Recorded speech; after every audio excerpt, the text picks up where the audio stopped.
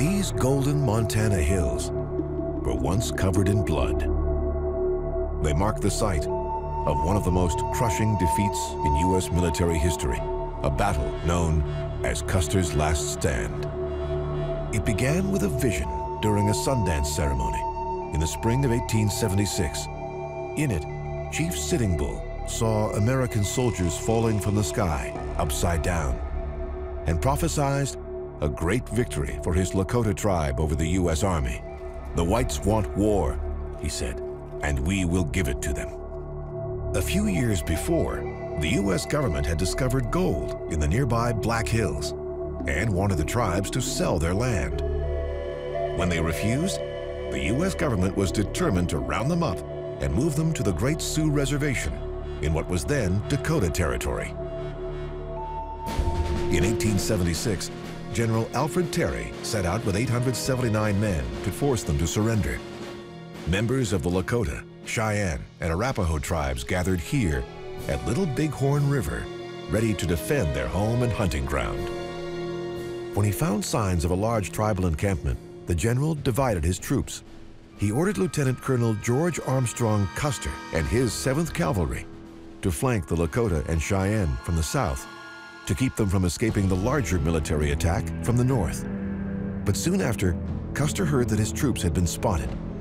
Afraid that the tribes would scatter before the rest of the army arrived, he decided to attack, even though he had no backup. Custer divided his cavalry into 3 battalions, while his own battalion of 210 men headed north.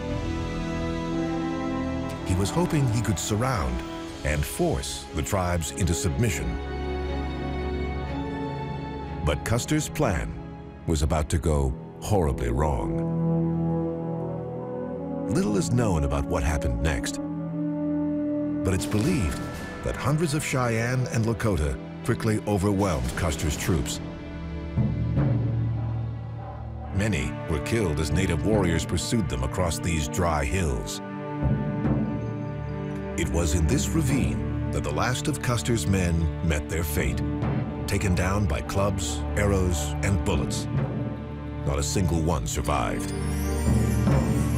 Colonel Custer was found near the top of Last Stand Hill, with a shot to his head and one to his chest.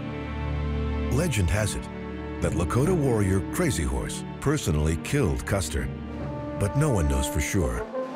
Historians believe that the Battle of Little Bighorn lasted about an hour. Not a single one of the soldiers in Custer's battalion lived to tell the tale. Today, a granite monument stands on the site where Custer and the last of his men were surrounded. Most of the soldiers were buried where they fell.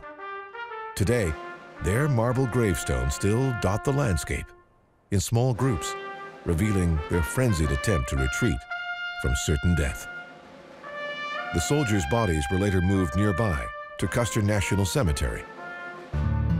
It's estimated that at least 80 Native Americans died during the battle. A memorial by a Native artist marks their loss.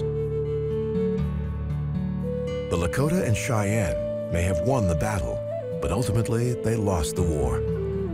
The United States succeeded in forcing the tribes into reservations, and settlers soon moved in to claim the land for themselves.